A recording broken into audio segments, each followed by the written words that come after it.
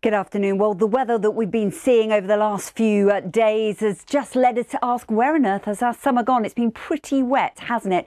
Well, we're midway through July. I can tell you it has been pretty wet. In fact, all of us have had above average rainfall for the month, and there's little change on the horizon, I'm afraid. In fact, this next chart is rainfall accumulations for the next few days. So the darker the blue, the heaviest of the rain. So some of us are going to see another 50 millimetres of rainfall, quite widely actually, over the next few days to add to those rainfall totals we've already seen. Pretty miserable for July for many. And in fact, low pressure stays with us for the remainder of today, spiralling around that low as bands of showers merging together for longer spells of rain at times for some. This has been the story so far this morning. You can see how widespread those showers are, some of them really quite heavy. Not all of us will get those showers, and there will be some brief glimpses of sunshine from time to time, but some of the showers could contain the odd rumble of thunder as well. Perhaps Northern Ireland, East Anglia and South East England by the end of the day seeing the best of the drier, sunnier moments. But it'll be windy here, 45, 50 mile an hour gusts of winds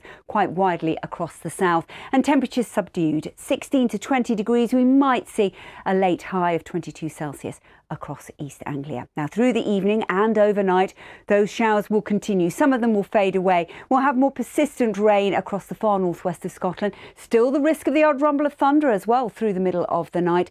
Overnight lows 11 to 14 degrees. As we move into Sunday, however, that area of low pressure will gradually start to pull away. We'll start to see more persistent rain continuing into the far northwest, but for most of us, hopefully fewer showers around and a little bit more in the way of sunshine. But still those temperatures a little bit disappointing, I'm afraid, for this time of year, 16 to 21 Celsius. That's it.